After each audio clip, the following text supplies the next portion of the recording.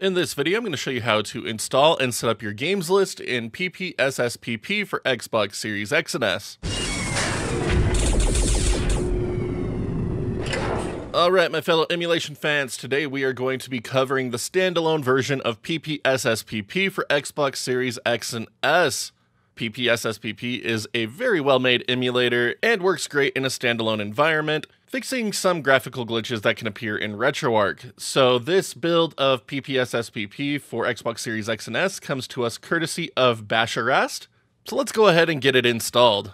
Now, as we get started, there are a couple of things you're going to need to do before trying to run PSP games on your Xbox Series X and S, the first of which is being in dev mode. So if you have not activated dev mode on your Xbox Series X or S, I'm going to refer you over to my RetroArch setup guide for getting that all set up and activated so we don't have to artificially inflate the length of this video. So the link to this guide will be in the description below, as well as my entire emulation on Xbox Series X and S playlist.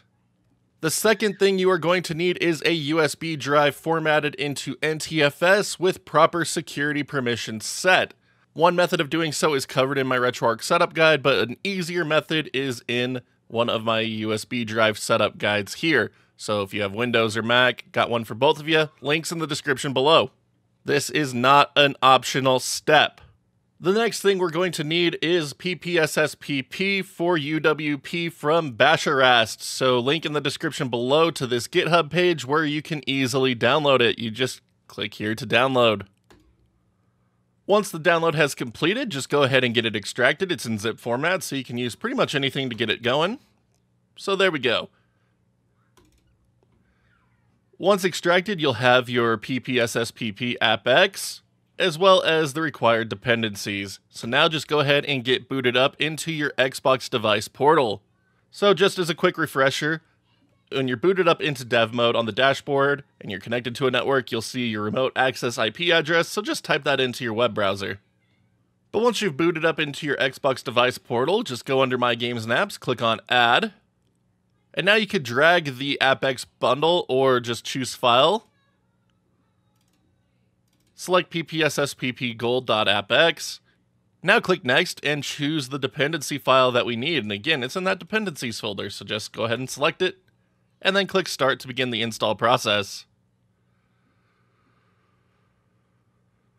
And done. We are now done with the Xbox device portal, so you can go ahead and close out of this. Now with PPSSPP installed, there is one more thing we need to do to get it to run optimally, so just head on down to the new PPSSPP Gold entry on your Xbox. Press the back button, go down to View Details, and change its UWP type from App to Game. This will give you all the power your Series X and S has to offer.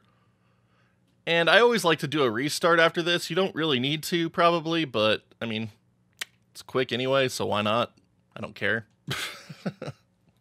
And with the reboot complete, it is now ready to go. From here, go ahead and get your Xbox USB drive plugged into your PC. We're going to do a bit of initial setup. So just going to open up mine here.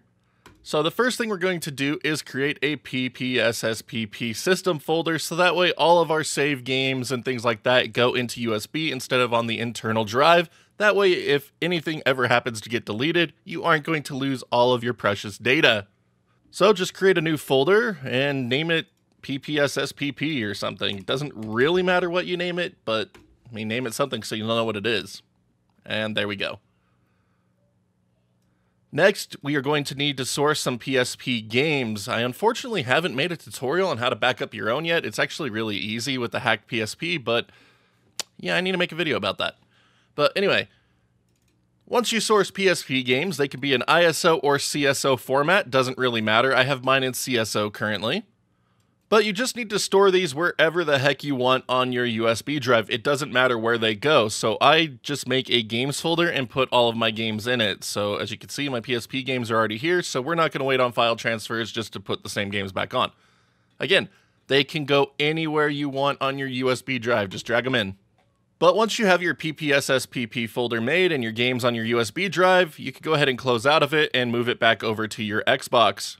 With your USB drive in place, make sure if this is the first time you have put it in your Xbox, you choose to format it as media storage. That way it doesn't delete anything that you have just put on it. But we are ready to begin, so go ahead and get booted up into PPSSPP Gold.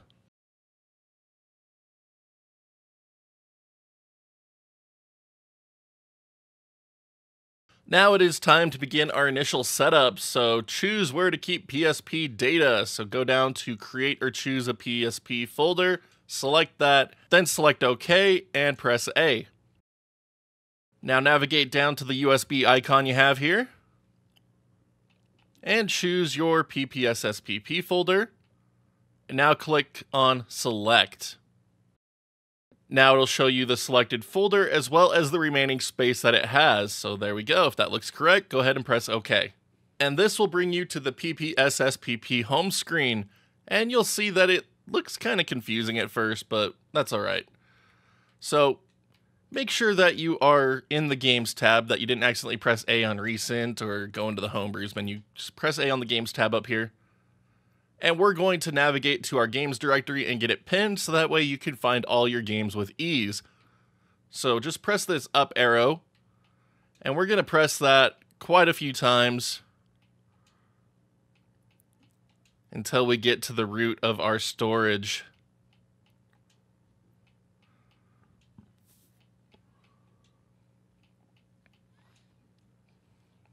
All right, now you're going to go ahead and select your USB drive. So this will be E if you're on dev mode, D if you're in retail. But once you're in your USB drive, just navigate to where you have your games stored. So again, for my demo, I put them in Games and then PSP Games. So there we go. Now all my games are showing up, but there's one more step that is very important that you don't want to forget. Go down here and press A on this button right here. Now it'll pin it, so that way every time you come in, your PSP games will show. And if you were to exit out of PPSSPP, your games are going to show. But now you can just go ahead and select a game, and it'll boot up. And there we go, PSP games playable on our Xbox Series X and S with relative ease.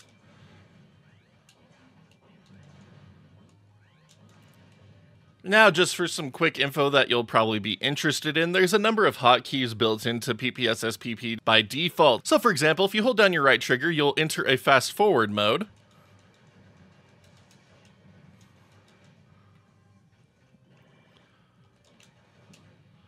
And pressing your left trigger will take you to the in-game menu where you could create save states and adjust other options or exit back out to the menu so you can continue loading up different games. But speaking of settings real quick, the Xbox Series X and S are powerful enough that if you want to change your rendering resolution up to a full 4K, you can do so without any real negatives for PSP emulation. The GPUs in these systems are more than powerful enough to handle 4K PSP games for the most part. If you run into one that does cause lag, just lower it back down.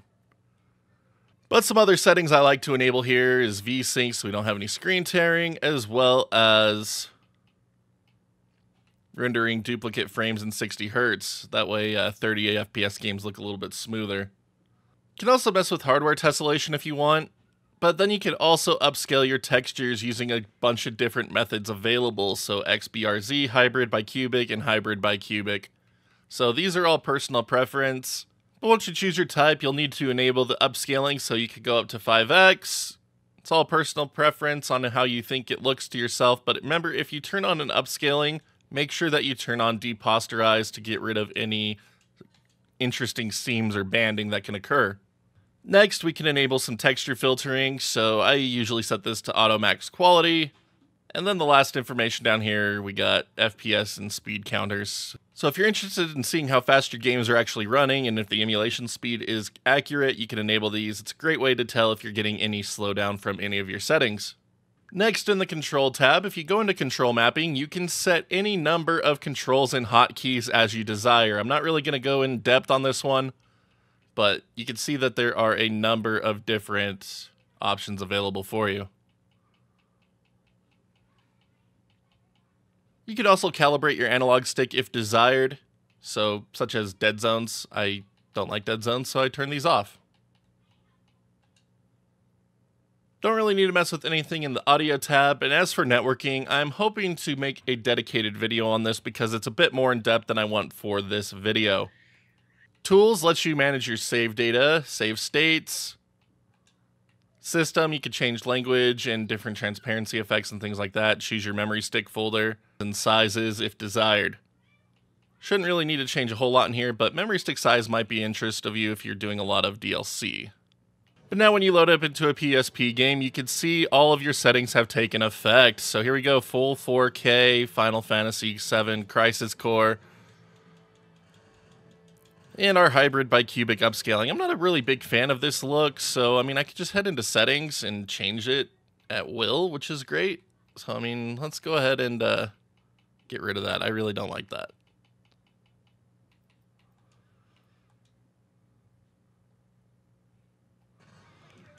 Alright, so there we go. Back over to XBZR.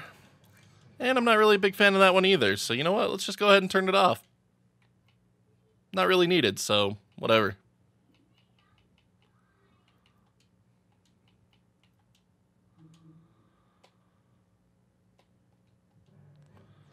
And there we go. I like the sharp pixels anyway, so it works out for me. But there you have it, PPSSPP set up on your Xbox Series X and S for you to enjoy all of your PSP games with ease. As always, thank you all so much for watching today's tutorial. I hope it helps you get your PSP games set up and running to your desires.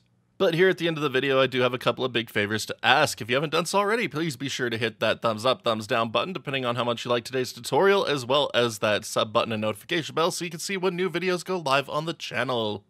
Loads of content always coming your way, and I'd love to have each and every single one of you along for the ride.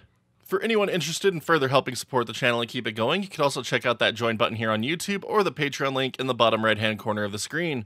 A little goes a long way to keeping this place up and running and bringing all of this content directly to you. Big shout out to all of our incredible backers. You are just the greatest champions, and we just could never keep doing this without you. So thank you so much for keeping us going for so long. Again, you're all incredible. Never forget it. But until next time, my wonderful internet peeps, you all stay awesome, keep on gaming, and we'll see you back next video.